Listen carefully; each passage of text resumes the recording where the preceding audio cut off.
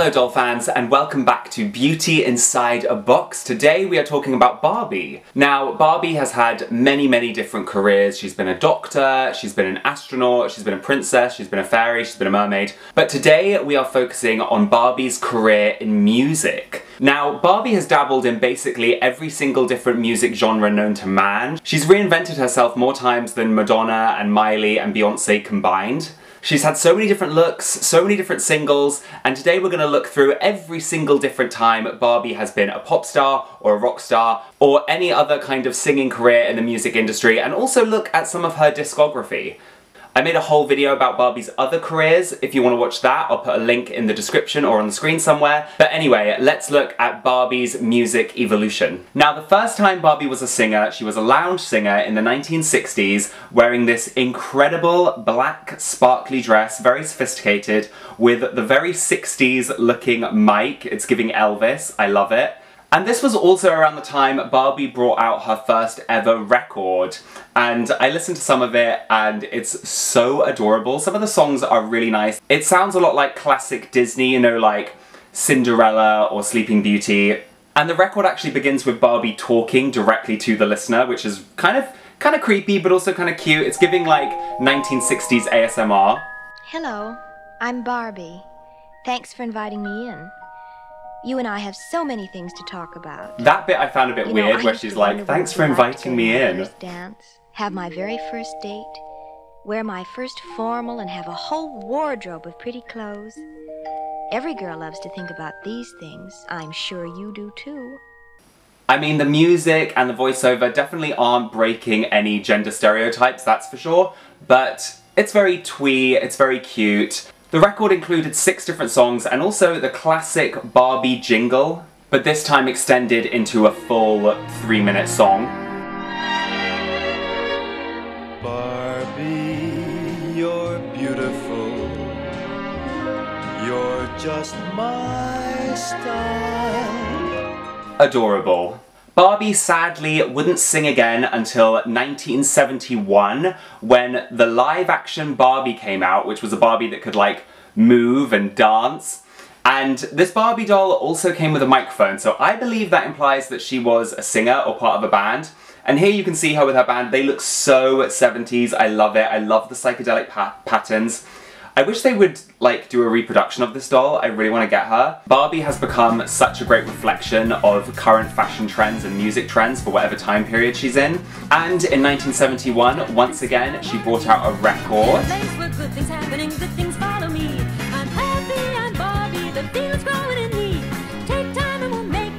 It sounds a lot more kind of Beatles inspired, and I thoroughly enjoyed. Okay, the next time Barbie decided to venture back into the music industry was in 1986, with probably her most iconic persona as a pop star or a rock star in the line Barbie and the Rockers. This line was notorious for trying to steal market percentage from Gem and the Holograms, but I mean, what an amazing 80s icon Barbie and the Rockers really is. This whole line is so 80s, so glam rock, massive hair, big shoulder pads, loads of makeup, and of course they brought out a cassette to go along with this doll line with a whole bunch of covers, but also some original songs, including this song. We're Barbie and the Rockers, rocking out, we're totally in the groove. I thoroughly enjoyed that one. I feel like the tempo gets faster and faster and faster with every single Barbie release. After the success of Barbie and the Rockers, in 1987, Barbie brought out Barbie and the Sensations, which was a bit more of like a doo-wop band with like a 1950s style.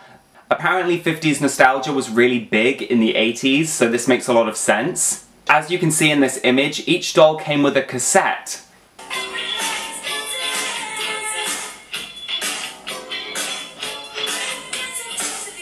That song I quite liked. It was a little bit more basic than the other ones, I would say. Quite slow, kind of boring, but you know, a fun song still, and that was called Everybody's Dancing. In 1989, there was also this Barbie Rockstar doll, which was only released in Brazil.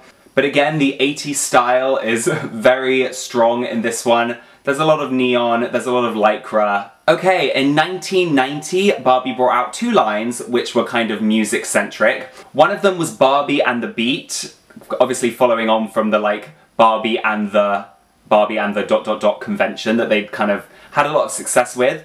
And I love these dolls. You can see them here on the top row. I love them. There's loads of glitter, loads of denim. They're very 90s. They all come with guitars and of course a cassette. And also in 1990, Barbie brought out a line called Light and Lace Barbie, which, oh my goodness, that is such an early 90s name for a line. And these dolls are incredibly early 90s. You can see them on the bottom row here. They're dressed entirely in neon-coloured lace, and they have massive, chunky, light-up belts. And Barbie also brought out a cassette around this time called Barbie The Look cassette. It was mostly filled with covers of popular songs at the time, including this song, which I'm not sure if this is a cover or not. I've never heard it before, but I actually quite like this song.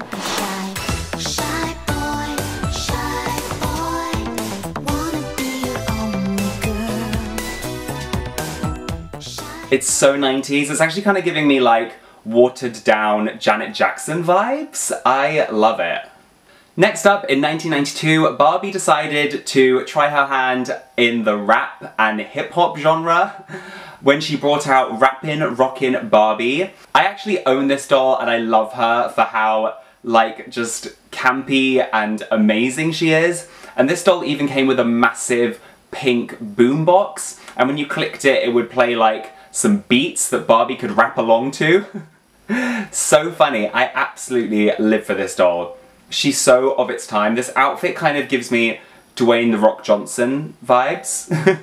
Next up, in 1994, Barbie became a country and western star, and this doll was exclusive to Walmart, and oh my goodness, I love this. Obviously, it's kind of giving like old school Dolly Parton vibes. I love the big skirt. I actually really want this doll. I'm gonna find a way to get this doll. And she's got awesome cowboy boots.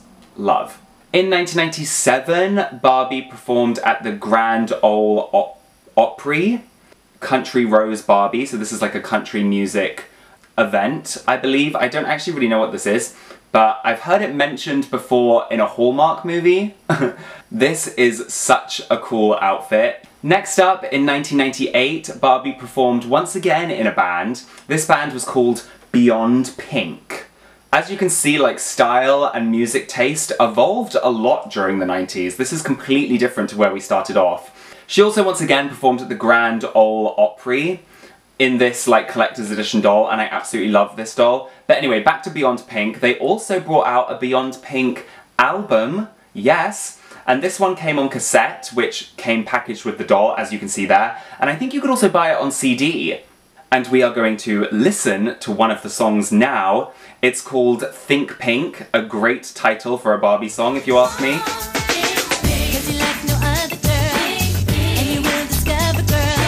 A lot of this music tends to be derivative of like popular artists of the time, and that one was really giving me like Hanson or Bewitched vibes. You know, those songs were really popular at the time. Very poppy, but still, you know, super catchy. In 2001, Barbie became part of a band yet again. This doll line was called Jam and Glam, and oh my goodness, I love these outfits. I actually have the Barbie and the Christie from this line, and I love them. Again, very glam rock. I love the shiny trousers. I love the big puffy kind of coat things.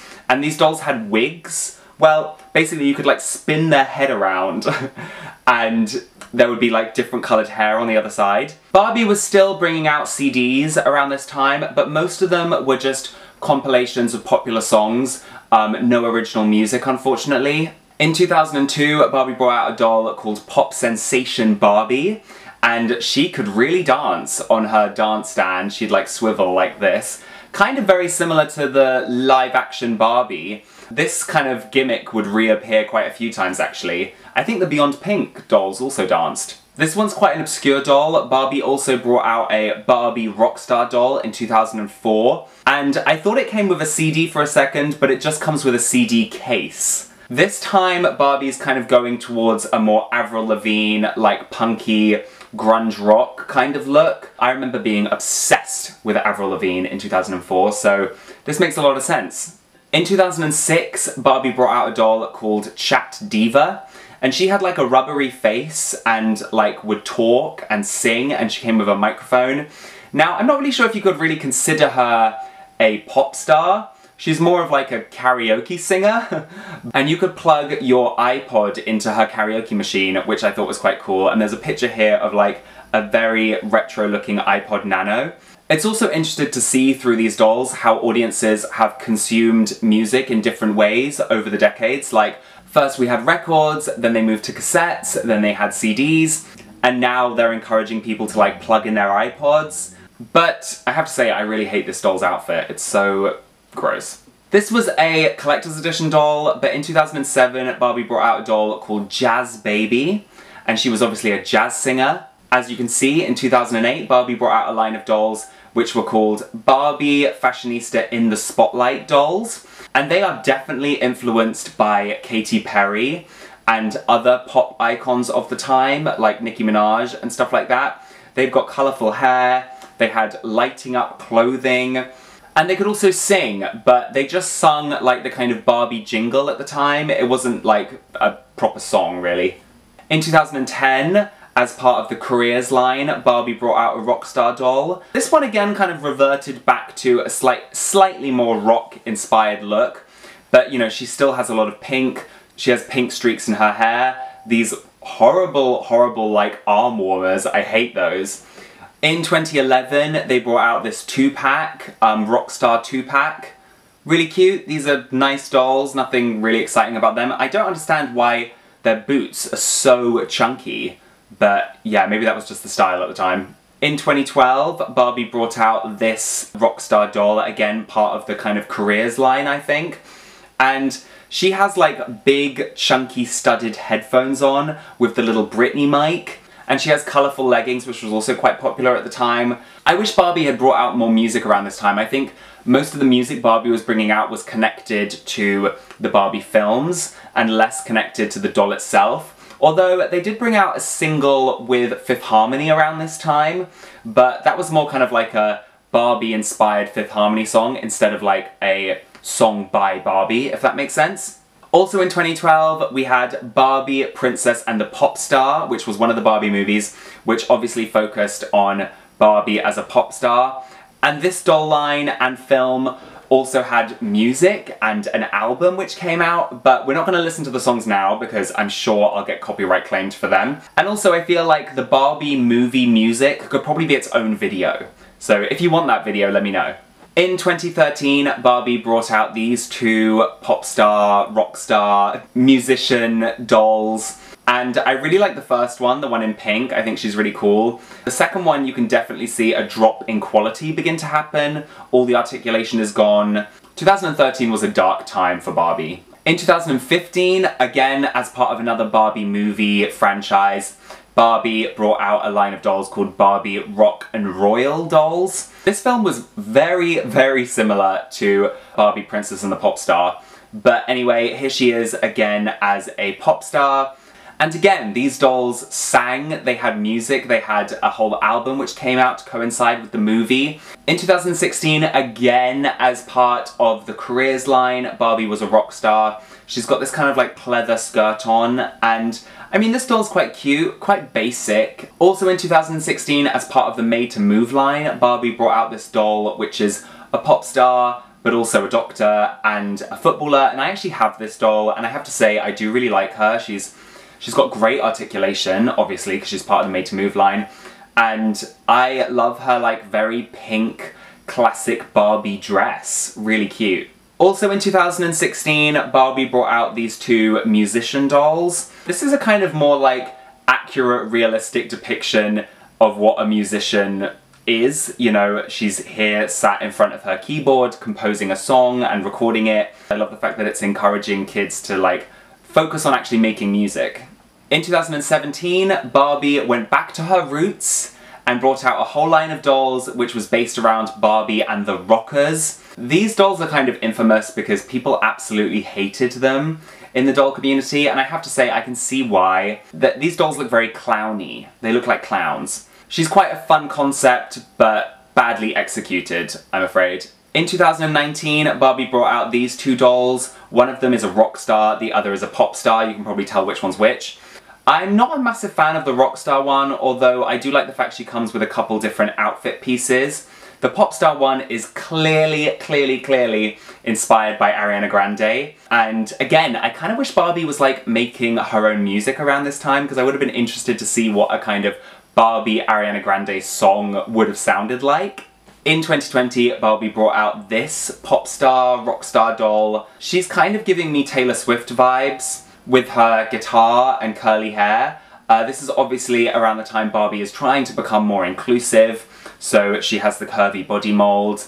And we're getting into very recent Barbie doll territory. Only last year, in 2021, Barbie brought out a film called Barbie Big City Big Dreams. I actually watched this with my friend, my housemate, and one of the songs we absolutely loved, and we actually play it in our apartment quite often. What was it called? I'm gonna have a look.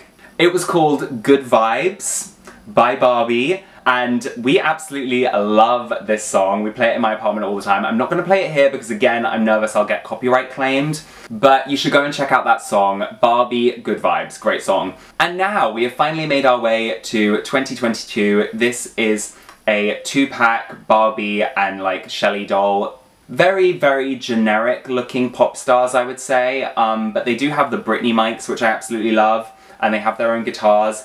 I like the Barbie's like chunky shoes. Kind of hard to tell what sort of music they play, but knowing Barbie, it would probably be very poppy. So there we have it, doll fans. I went through every single different pop star or rock star or music star Barbie that has ever existed. Please let me know in the comments which Barbie pop star was your favourite. Also, don't forget to check out more of my videos. Like this video if you enjoyed it, subscribe to my channel if you're new here, and check me out on Instagram and TikTok. And I will see you real soon, doll fans. Bye!